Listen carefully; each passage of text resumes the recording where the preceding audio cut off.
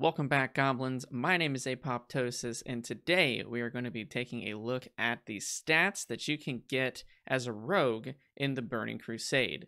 We're going to be going over agility, strength, attack power, expertise, hit, all of those good stats and more.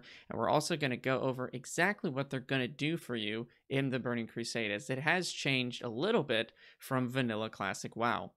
As always, guys, if this has been a helpful video for you, make sure that you subscribe to the YouTube channel and check me out on Twitch. I'll be live over at twitch.tv/apoptosis808. But without further ado, let's just get into it. Alright, so the first stat here is also the most important one that you're probably going to be getting as a rogue, and the one that you're going to see the most often. It's, of course, agility. Agility is one of the best stats that rogues can get. It affects a lot of different things for you that the other stats just won't do. Let's go over some of the breakpoints. One agility point is going to give you 1 attack power, so it's a 1-to-1 ratio there. You get 1% critical strike rating after you get 40 points of agility, so it's gone up a little bit in Burning Crusade compared to Classic WoW. You will get 1% dodge after you get 20 points of agility, and you also get 2 armor per point of agility as well. So if we look at it to kind of sum all of that up together, if we look at it at 40 points of agility here, that's going to give you 40 attack power, 1% critical strike rating, 2% dodge, and that's also going to give you 80 armor. So it's a pretty great stat, and that is what you're going to see on basically all of your gear as a rogue in Burning Crusade. The second stat I want to go over here is strength. Now, strength is definitely not as good for rogues as agility is. Strength only gives you attack power. It is a 1-to-1 ratio again. 1 strength will give you 1 attack power. However, it's going to be pretty rare for you to see this stat on a lot of your gear. Unlike Classic WoW, Burning Crusade, really, the rogue gear just has agility on it. That's it. Really not much strength at all. But if you happen to get strength on it, it's not a bad piece of gear. It's just not going to do as much for you as agility will. Okay, so the next few stats are really what we like to basically call secondary stats. They're still very good, and you're going to see them on your gear, but they're basically subsets of what agility is going to give you anyways. So if you're going to get a ton of this stat, maybe over a little bit of agility, that might be more helpful in a piece of gear in general. Attack power is basically a 1-to-1 conversion, right? 1 attack power gives you the 1 attack power, no brainer there. But it does work out to about a 1 DPS per 14 attack power for your main weapon, and then half of a DPS, 0.5 DPS per 14 attack power for your off weapon. So you can see in order to increase your DPS just from attack power alone, it's going to take quite a lot. The next one I want to go over is critical strike rating. You'll get 1% critical strike after 22.1 critical strike rating. Now, I want to make something very clear here, and a lot of people don't actually understand how critical strike works. Let's say you have 10% critical strike. That does not mean that 10% of your attacks are actually going to crit. I will go over this further in detail when we go over hit and expertise. However, just kind of keep that in mind. We're going to be going over some attack tables and things like that. We're going to see exactly how critical strikes work as a rogue and every other class actually in the Burning Crusade. Now, the third one here is haste rating. Haste is a new stat to BC. They had some things that were kind of like haste in Classic WoW, like Slice and Dice, and some trinkets and gear like Kiss of the Spider. Basically, it just makes you attack faster. You will get 1% haste for every 15.8 haste rating. This is going to be a very good stat for rogues in general, as just attacking faster is obviously going to be really great, and it makes a lot of gear like Dragon Spine Trophy very, very sought after and valuable for a lot of melee classes. The last 2 stats I want to talk about are hit rating and expertise. In order to fully understand these 2 stats, we need to understand how attacks work in Burning Crusade and World of Warcraft in general. When you attack, there's 5 things that could potentially happen from that. Number 1, it hits, and that hit could potentially be a crit. More on this later. Number 2, it gets parried. Number 3, it hits, but it turns into a glancing blow. We'll also go over this in a bit, don't worry. Number 4, you miss, and number 5, it gets dodged. So We're going to focus on 4 and 5. That's where hit rating and expertise come in. Hit rating, the higher your hit rating is, the lower chance you have at missing an attack. You have a 28% chance to miss with your wide attacks or your auto attacks. That's just an attack where you don't use any abilities against level 73 creatures and monsters and bosses. And you have a 9% chance to miss special attacks. We call those yellow hits. So your Eviscerate, your Sinister Strike, Backstab, all of those abilities, you have 9% chance to miss. Dodge works similarly. You have a 6.5% chance to be dodged on any attack that you do against a level 73 raid boss. So we want to hit specific caps for those two stats. For expertise, we want to get up to 6.5% so that we can nullify that 6.5% dodge chance. If you reach that 6.5% expertise, you will never be dodged so long as you're attacking from behind the monster. And for hit rating, we want to at minimum hit 9% hit rating. The reason for that is so that you never miss any of those special attacks. You still will have a chance to miss some of those auto attacks, but you can always get higher and higher hit ratings and reduce that more and more. So how do you get to those soft caps and hard caps for hit rating and expertise? Well, that's where it gets a little bit more tricky to understand, but it shouldn't be too bad. So weapon expertise is actually broken down into expertise rating, which turns into expertise skill, which turns into expertise percentage. So typically your gear that you're going to get out in Burning Crusade will have expertise rating on it.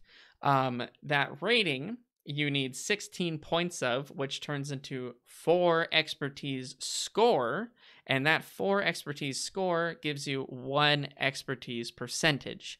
You can basically cut out the middleman and just say you need 16 expertise rating in order to get 1% expertise. But the reason why I even bring up the score in the middle is actually because rogues have a weapon expertise talent. So you're going to be taking that as a combat spec rogue in Burning Crusade, and that gives you 10 expertise score. So that is much, much better than getting 10 expertise rating, because just off of taking that talent alone, you receive 2.5% expertise percentage, which means you only need another 4% to go. So it makes it quite a bit easier for you to reach that cap than other classes. And basically, I've broken it down. It does require 64 points of expertise rating, which gives you 16 expertise score, which is that additional 4% expertise. Now, unlike hit, and I want to make sure that this is very important here, you do not want to go over expertise at all. So once you hit 6.5%, there is absolutely no benefit to go over it. You want to get as close to it without going over as you can. You need to make sure you hit that 6.5%, but you really, really, really don't want to go over it. Anything going over that is going to just be completely wasted stats, where hit rating is much more forgiving.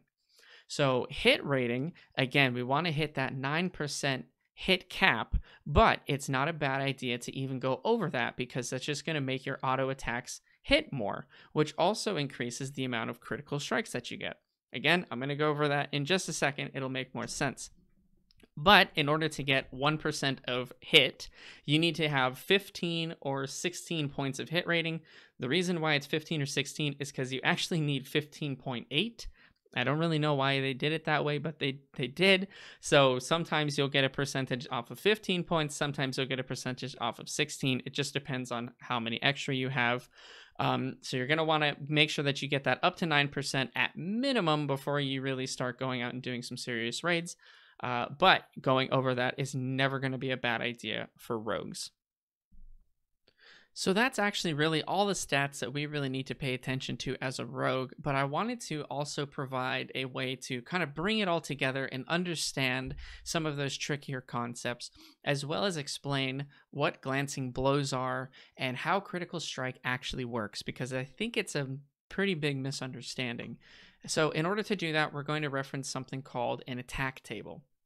So an attack table is essentially a sample of attacks, typically 100, that can show you and sort of break down the numbers a little bit easier. And I'm going to be referencing that in front of me now. I have to look at the notes here. But we're going to look at two different attack tables. So the first one is going to be if you're level 70 and you're attacking a level 73 raid boss in a raid, you're attacking from behind. Again, we want to really make sure that we attack from behind. If you're attacking from the front, the dodge chance goes much higher, and you can also get parried. So we're not gonna deal with that. We're not gonna fuss with that.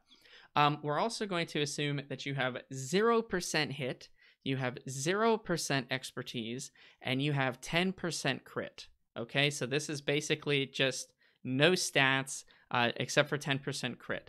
And what you'll find is pretty interesting, and it looks pretty awful. So you're going to miss 28 of those attacks that you do. Out of 100, you're going to miss 28 of them. So again, that's that 28% miss chance that's built in. And keep in mind, of those 28, up to 9 of those potentially could be yellow hits. Again, that could be Eviscerate, that could be Sinister Strike. 9% could potentially be yellow hits. You are going to Glancing Blow 25 times. Now, what is Glancing Blow? Why is it going to happen 25 times? And why haven't I mentioned anything to do about it? Well, the reason is actually pretty simple.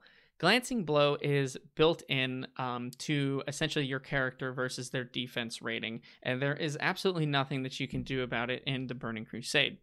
In vanilla World of Warcraft, there was something called Weapon Skill, and Weapon Skill could actually increase your Glancing Blow damage, but it would never get rid of your Glancing Blow chance. So in the Burning Crusade, you have a static 25% chance to Glancing Blow as a rogue, as a melee user, and you can do nothing about that. That is forever going to be on your character until the end of this expansion. And a Glancing Blow deals 70% of your weapon damage. So it's basically just a hit that didn't strike perfectly, I suppose, is the way that the lore is supposed to work, and it only deals a percentage of the damage. Keep in mind, 70% is not too bad, but obviously it's not great. So, moving on. 6 or 7 of your hits are going to be dodged. The reason why I say 6 or 7 is because it's 6.5% chance, so there's a 0.5% chance that it's going to be dodged and a 0.5% chance that it's going to hit. We'll just say 7 for the simplicity of this example here, which means that you will hit 40 times, and 4 of those times are going to be crits. Now, this is how critical strike chance works. Before in this example, I mentioned that we have a 10% chance to crit. But again, that is not 10% of your 100 attacks. That's 10% of the attacks that you have hit. So instead of it being 10 critical strikes in this entire table, you're only getting 4 because you've only hit 40 times. Okay, so now as a comparison here, we're going to look at a character who has the proper stats. We're going to look again, you're level 70, but this time you have a 9% hit rating, a 6.5% expertise, the same 10% crit, and you're attacking a raid boss level 73 from behind 100 times. So let's look at the same numbers again here. You're going to miss 19 times, but none of these misses can be yellow hits, so you'll never miss a special attack like Eviscerate or Sinister Strike. You're going to Glancing Blow 25 times. Again, nothing we can do about that. That's just a part of the game, and that's just how it is.